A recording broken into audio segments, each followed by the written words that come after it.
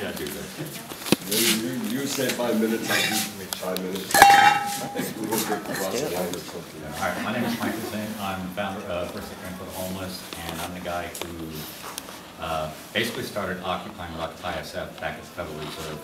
We pulled a 9-month occupation out there, and over the years we protested a lot in San Francisco, but the environment for protesting our style is harsh. The cops are just not nice, and it's very violent towards the protesters. So we had an opportunity to move to Berkeley, and then they put the post office up for sale, which is when we took the opportunity to move into the Commons, bought the property that everybody here owns, and reaffirm our ownership of the post office by establishing community-oriented services on postal property. And one of the things that we did, which is amazing, is we did put a community garden in that lasted until the raid 6 weeks ago, when they removed it within 70 months. At the occupation of the post office, we established a free box, info center, periodicals. We had food every day, all day long, every night, all night long for the homeless. No hours of operation. The people that worked it, Michelle, Mike Lee was there towards the end. AJ is one of our media members and helped install these on the Guerrilla Gardeners, helped install the garden. And what we did there is we had about a year to actually meet the homeless of the city and see what the issues were. And when Berkeley criminalized us, and some of the laws they passed are just ridiculous. 2 feet square for your possessions, your bed doesn't fit in that. You have to move if it's more than 2 feet. I'm disabled, I can hardly walk. You know, it's hard to see it right now, but I've got bad lungs. So what they had done is they made it so I could not exist in the streets anymore. I would end up dying at some point very quickly from respiratory arrest.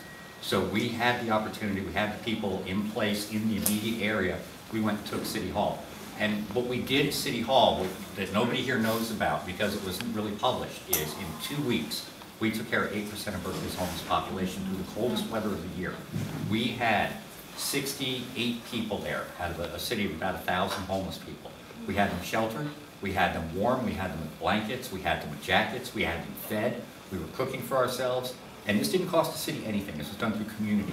We had a tremendous support network, and this is where I met David. And you know, he came out, and Sarah Menifee's a friend of yours. Sarah's my co-founder for First That Came for the Homeless. She's well aware, and she was very excited that David came out to take photos. What David did was 2 very good articles about what we did. It exposed all up and down all up and down the West Coast what was going on in Berkeley. It was him and a couple of other reporters who did a good job in on a Daily Cow that broke this to a level that Portland was talking about it, Los Angeles was talking about it. San Francisco mayor left to go up and have a meeting over this whole thing. San Jose. And it had to do with homeless, not helpless. We can take care of ourselves. I am not mentally disabled. I'm physically disabled. I'm not a criminal. I don't do drugs. I don't drink. There is nothing wrong with me except I'm not allowed to exist because somebody in a house says I can't exist. I have to go through an institutionalized situation where there's curfew, where dogs aren't allowed, where there's drugs and alcohol, a tyrant, staff. They run the place like it's a kingdom. They play favoritism. In Berkeley in particular, it's based on racial lines. So there's a group of people there that say, well, we have our friends, but you're not part of our friends, so you can't come into the shelter. And that's what's going on. And this doesn't just happen in Berkeley, this happens all over the place. There's favoritism everywhere in all shelters. MSC South in San Francisco is one of the worst. You know, he'll talk on that, I'm sure. You know, and the thing is, what we tried to do was show that if you allow us to take care of ourselves, we can solve homelessness ourselves. We're able. You know, give us the permission, because we have to ask, to shelter ourselves. You're not providing it. There's not enough beds. And the situation in the beds is not safe or sanitary, and it's not something that a normal person would want to do. A drug addict or an alcoholic may go in there to dry up because they're not in the right mind, but as soon as things are straight, guess who leaves the shelter? They all do. They go to their tents. They go to their spots. They'd rather be in their spots. So to solve the situation, if the cities would allow the homeless camps to pop back up, not as a permanent solution, but as a step towards a permanent solution, they're going to deal with a lot of the suffering that goes on out there. And it is tremendous to go and sleep 18, 19 months out in the cold with the wind hitting you 24 hours a day. You know, it's hard to explain what happens when you can't get out of the wind. Sprinkles, oh, they come 3-4 times a night, you get soaked. There's no place to dry. You get a week's worth of rain, you stay wet for a week, your socks don't dry.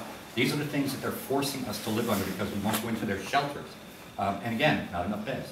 So everybody here needs to say, okay, if there's a solution, why aren't the cities following with these solutions?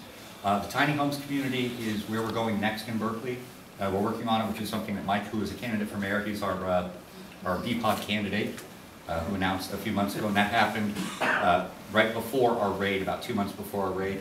The situations on these raids, by the way, where the cops came in and arrested us and took all the gear from Berkeley, destroyed illegally by the city before the 90-day mandatory hold.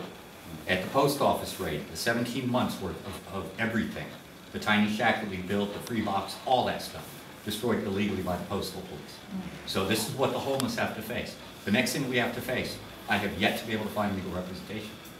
We've got a slam dunk case on violation of our rights, yet no lawyer, including the ACLU, is willing to step up and fight for the homeless in Berkeley. And that is just a shame. So all the effort and all the arrests that we took are for nothing. And all the money that we lost is gone. There's nothing we can do, file small claims.